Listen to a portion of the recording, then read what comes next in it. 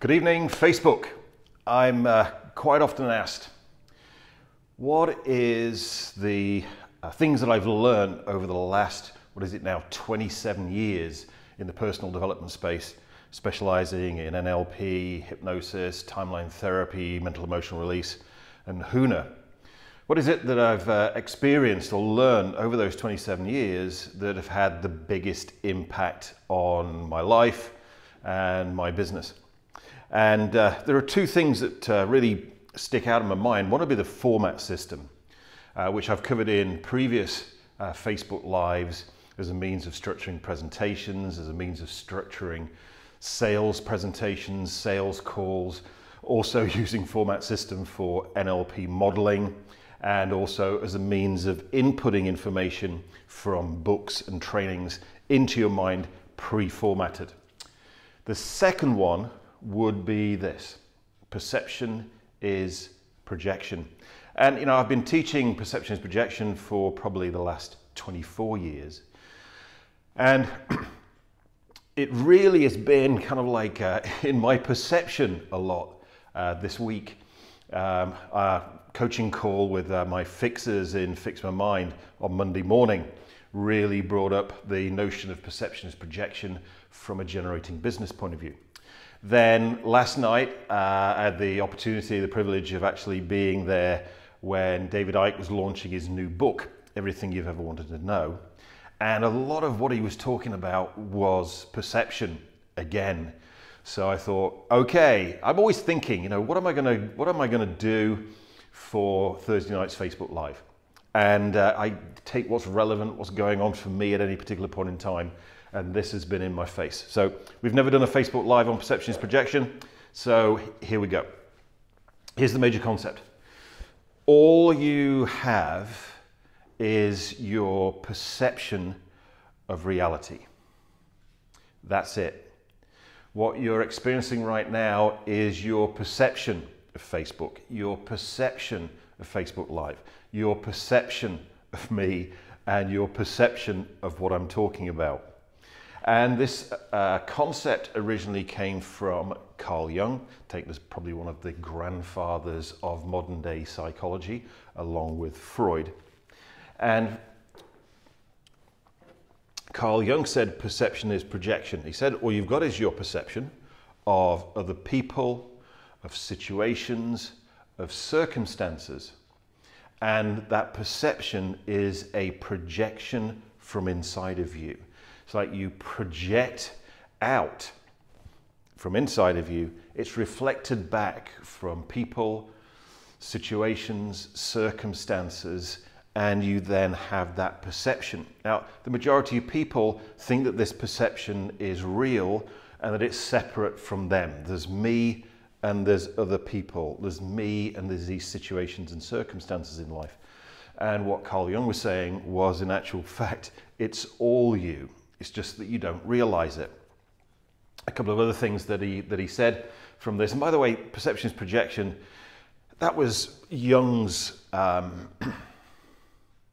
branding, if you like, of this particular concept, this particular idea. He wasn't the originator of it. We could track it down to Hermetic philosophy. Hermes Trismegistus, the thrice great, said, "As above, so below." In some of the ancient Taoist teachings, we've got so in the microcosm as in the macrocosm, which is basically saying what is inside is the same as outside, and what's outside is the same as inside. Meaning you can change the outside by changing the inside. You can change the inside by changing the outside, which is what we've got in some of the traditions like feng shui, for instance. If we were to look into other worlds of magic and the occult, if we dare go there, then Aleister Crowley said his definition of magic, which obviously would have a K after it, magic was being able to change external situations, circumstances, and people by creating willful change inside of yourself. As soon as I saw that definition of magic, immediately I thought of NLP. We could also look at Gandhi's phrase or quote, something he's very, very famous for, which was, be the change you want to see in the world. All saying the same thing, perception is projection. But if you looked at it from a Jungian perspective, then Carl Jung said that all we've got is a perception. This is a projection from inside of us. He said some very interesting things about relationships, I think, which was that we marry our unconscious mind. Our significant other, husband, wife, boyfriend, girlfriend, is our projection. What we perceive of them is our projection from inside of us. And one of the things that he actually said with that was that this significant other in our life, what we actually project onto them is our shadow. A lot of people misinterpret that. They go shadow, evil, dark, dirty, nasty. And that's not actually what Carl Jung meant about your shadow. What he was actually meaning was you can't see your own shadow. That's what he was talking about. So what you project onto significant others in our life is the you that you're not consciously aware of. So, this is why he said relationships were challenging. He said the biggest mistake that a lot of people make is that they believe the purpose of a relationship is to get to know the other person. He said that since this is patently impossible in the first place because of the way that neurologically we're built, the purpose of a relationship is to get to know ourselves, to get to know the us that we're not consciously aware of. So our husband, wife, boyfriend, girlfriend is a mirror that reflects back our shadow, who we are that we're not consciously aware of. So yes, it sounds like a fairly hefty weight to carry in relationships, and in actual fact the reality is it is all you. And I always quite jokingly say, it's when I realized that everything was my fault, then my life became a lot easier.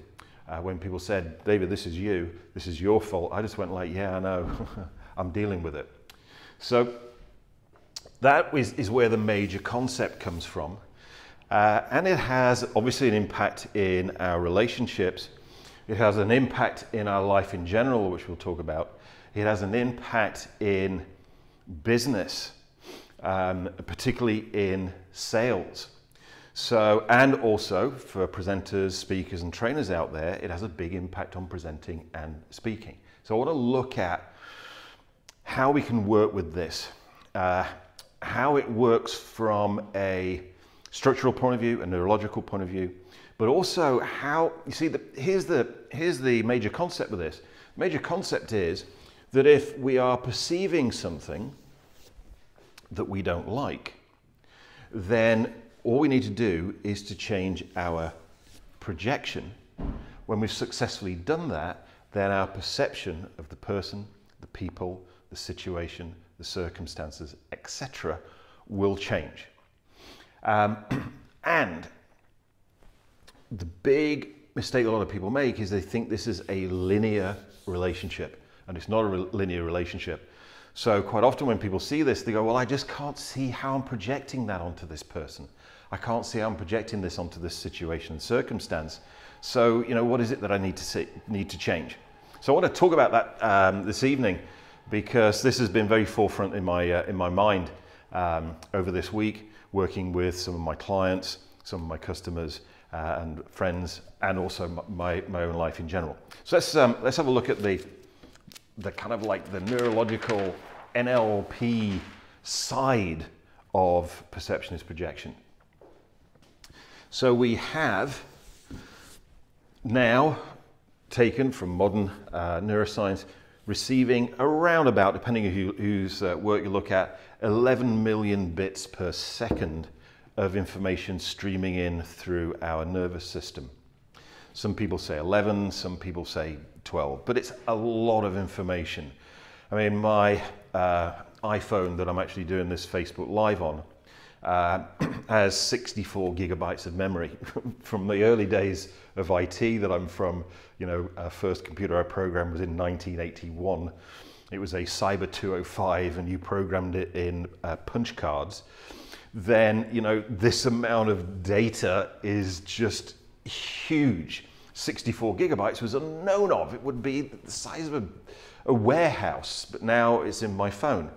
If we put this amount of information onto my phone, then my phone would be full before the end of the day. That's what we've got to look at as far as the amount of information that we've been receiving every single second of 24 hours a day since we've been alive. And I can tell you now, our nervous system is nowhere near full. We're not about to need to reboot you or anything like that anytime soon. But obviously it's a huge amount of information. This comes into our nervous system and it's then filtered really to make, for a big part, to make it manageable. We've talked about this in earlier Facebook Lives. And this filtering is done by our unconscious mind. It's done out of consciousness. And it's filtered through our emotions, both positive and negative emotions. It's filtered through our beliefs, it's filtered through our values, and it's filtered through our meta programs.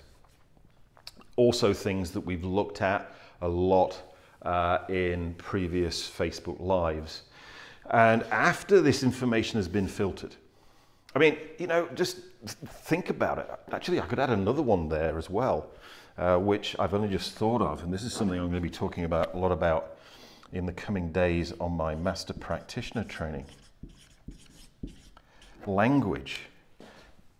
We think of language as just being a means of communication, but in actual fact, language is a filter. You know, and when I've got a group of people with me, and I say, who here is bilingual or multilingual, and a number of people will put their hands up, and I say, is the world a different place depending on the language you're thinking in? Every single one of them says yes. I do a demonstration. I take somebody in the group who's experiencing some physiological pain, and I ask them to give me a word, or 3 words actually, to describe the physical sensation of the pain. Then I say, give me 3 more, not using the previous ones you've used, until they run out of words. When they've run out of words, the pain will go down from like a 7 or an 8 to a 0. Even to the point where I did that demonstration with one student, and she'd run out of English words, but she was Greek. And I said, are there any Greek words to describe this pain? And they were, and she gave me the Greek words. And when she ran out of Greek words, it went down from a 7 or an 8 to a 3 to a 0. So our language even projects into our experience. Shift our language, shift our perceptions. That's definitely something that we're going to be looking at. It's what Alfred Korzybski was talking about in his book, Science and Sanity. So we filter all of this information and we then create what we call, from an NLP point of view, our internal representation. The thing, and we talk about this in detail on a previous Facebook Live, what you're experiencing right now is not this. What you're experiencing is your internal representation of this Facebook Live. Some of my Facebook Lives have had 2,000-3,000 views. What I know from that is there are 3,000 different versions of that video. And none of them bear any resemblance to the Facebook Live I believed I was giving at the time, because each one of you who've watched those videos will have individually filtered those through your emotional state at the time, your beliefs, your values, your meta programs, and your language before creating your internal representation. And Mihai Csikszentmihalyi, in his book Flow, estimated that the brain has the ability to process 126 bits per second consciously. Miller, in his book The Magical Number 7, said that consciously we can process, we can pay attention to 7 plus or minus 2 things, somewhere between 5 and 9 things. But look at what's coming in. So the majority of people think that this is real, but in actual fact, it's not. What we're experiencing is our internal representation. That is the perception. And what we have in here is what we project out on the world. Now, how does that come about in our experience? Have you ever had a situation where you had a completely different idea about a person than somebody else? Maybe even diametrically opposed. You perceived them one way, somebody else perceived them a completely different way. It's the same person. What is different is what we project onto that person. I remember, I think it was in 2008, 2009. I know it was just after the last market crash. And I decided that I wanted to go and learn how to trade the markets and Forex with my friend Greg Secker. And you know, there was a lot of doom and gloom around at the time. People thought I was absolutely crazy for wanting to get into trading when the markets were crashing terribly. And you know, I was on the tube going to Greg's training center in Fulham, and you know, everybody's reading the papers. It's a double dip. It's not a recession. It's a depression and whatever. Big doom and gloom. I get to the training center where Greg's got a trading floor, and there are people running around like crazy, excited like mad. And I'd already done some training for Greg's sales guys. I've done some sales training, some presentation training for his trainers. And so I knew someone. I said, "Whoa, what's going on?" I said, "Wow, didn't you see what happened in the markets yesterday, David?" And I went, "Of course I did, yeah." He said, "Wasn't it great?" And I go, "That's what most people are saying." They're like, no, you don't understand. You make money from a market that's moving. The market dropped yesterday, and it dropped. The amount it dropped yesterday was the amount that it would have taken 10 years to rise, because markets rise significantly slower than they drop. And you make money from the change. He said, we had the opportunity of making as much money yesterday as we did that would have previously taken us 10 years to make on a rising market. We're hoping the same thing's going to happen today. We're going to go off and make some trades. You know, and I thought about that. I thought, the markets are the markets. You know, it's just information. It's just pure data. You know, the exchange rate between, you know, the cable exchange rate between the pound and the dollar, pound and the euro, etc., is just the way it is. But what was different was people's perception of that. It was the perception of what was happening to the FTSE share index. You know, and the share index was just a number. But some people were excited about what was happening with that. Some people were depressed about what was happening with that. What was different? Their projection. I remember my friend Tad James telling a story about, he used to share an office with a guy, and this guy had his own business, a very successful businessman, and he sold solid gold golf putters. I mean, what a concept, what an idea for a business. And he did very, very well. He sold solid gold golf putters for executives to put on their desk. And Tad said that one day he came in, and this guy had his head down on the desk, not saying a word. He was normally hitting the phones like crazy, and he's just got his head on the desk. And he was like that for 2-3 hours. And suddenly he took his head off the desk and started making calls, selling golf putters. But at the end of the day, Tad said, "Look, you know, I'm curious. How come you had your head down, didn't make any calls for 2 or 3 hours this morning?" And he said, "You know, well, when I woke up this morning, I really couldn't, for the life of me, think why someone would ever want to buy a solid gold golf putter. So he said, I knew there was no point me phoning up. There's no point me calling anybody, because all that's going to come back from me is, why on earth would I want to buy a solid gold golf putter?" So, you know, in sales, then the objections that we get back from other people are our projection. If we wake up one morning and we've got poverty consciousness, guess what? What you're selling is going to be too expensive. People won't have the money.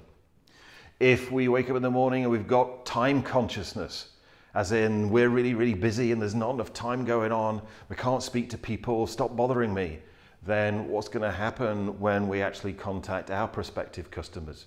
They're not going to have time. They're going to be too busy.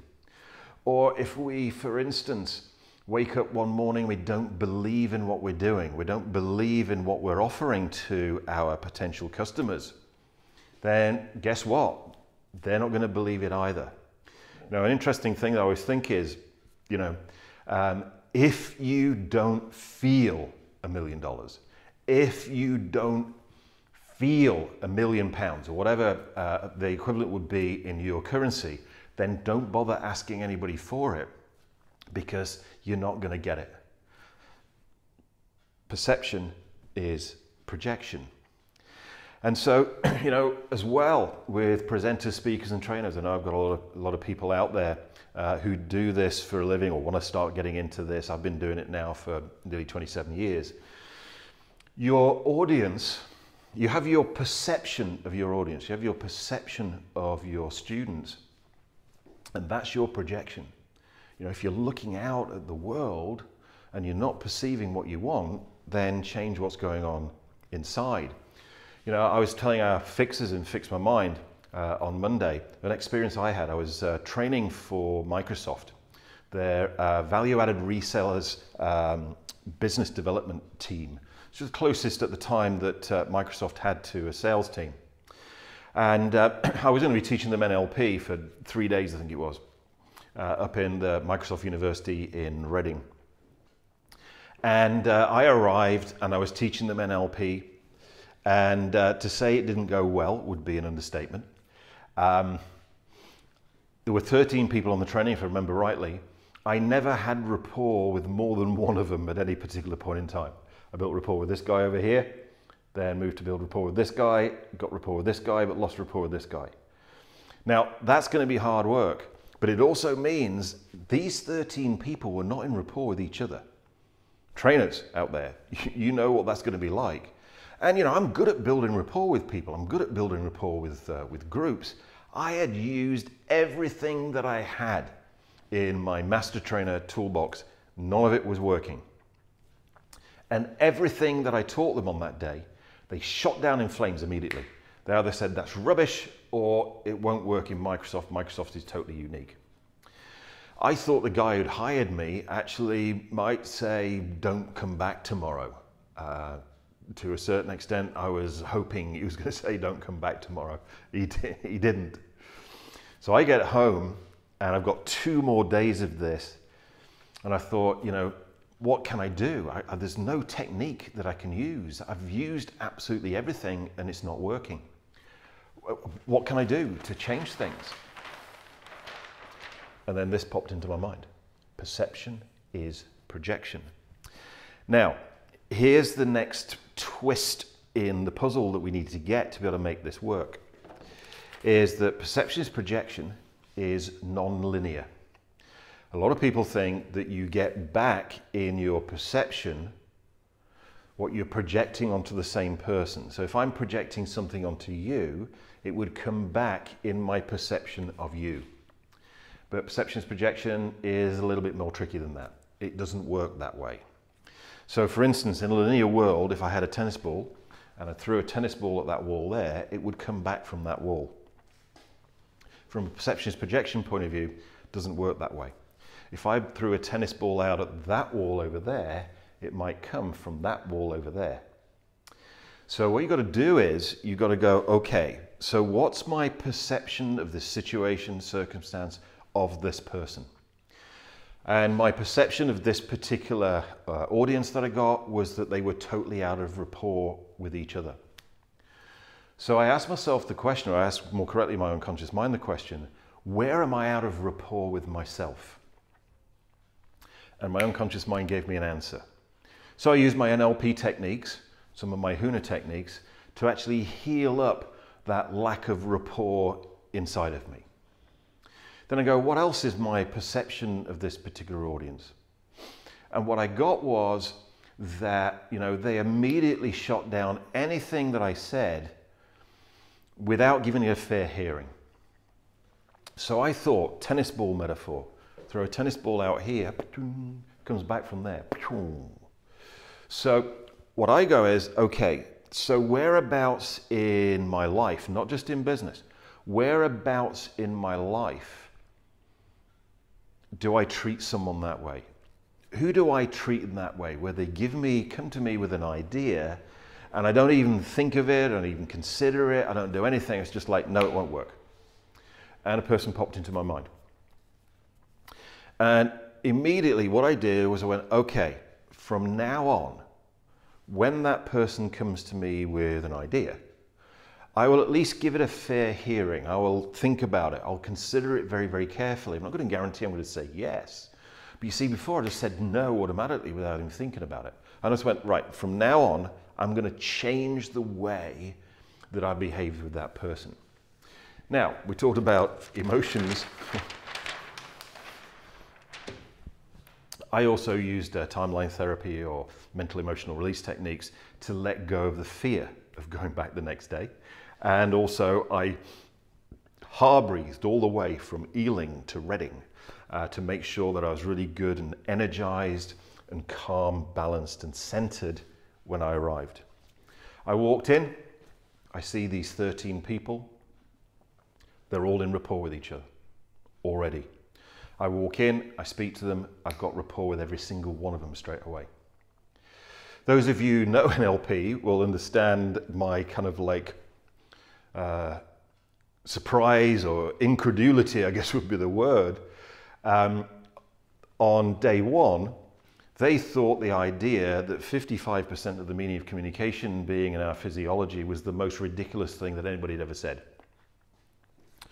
On day two, they thought the idea of being able to elicit someone's decision-making strategy from the way that person moved their eyes was the most obvious thing that anybody had ever said. They couldn't believe that they hadn't thought of it themselves. Now, for me, 55% of communication being in your physiology and being able to elicit someone's internal decision-making strategy from their eye patterns is on totally different levels, you know.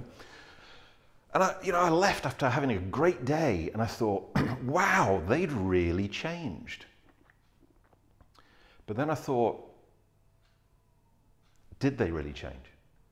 Who really changed? What really changed? The only thing really I could say that had changed is my perception of them had changed. And the only thing that had happened between day one and day two was that I worked on changing my projections.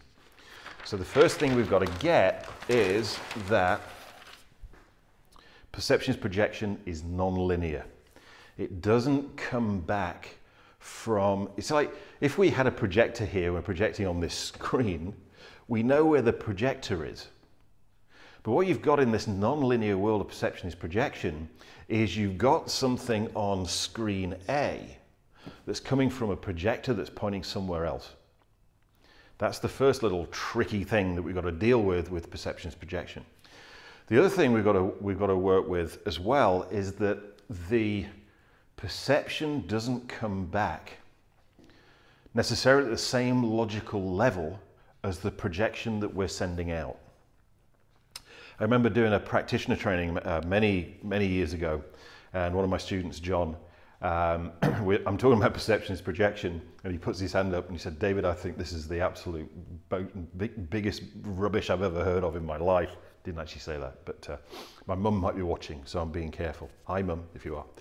I said, "So how do you do that, John?" And he said, "Well, I've got a potential customer that I'm wanting to sell a particular product to, particular service to.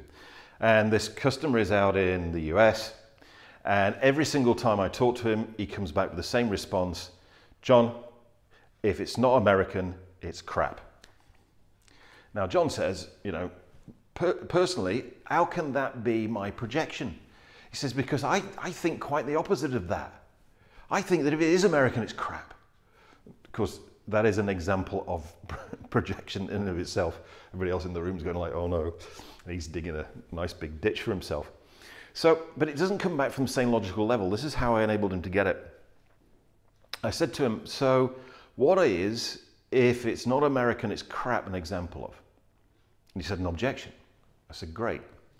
And what's an objection an example of?" He goes, "A judgment, and a bad one." I said, "Right, okay.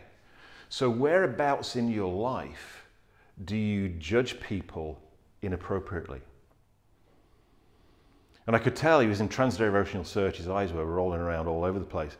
So I could tell he was really thinking about this. And he goes, "Well, you know, David, to be honest with you, I'm probably one of the most judgmental people you'll ever meet." I said, "Well, there you go."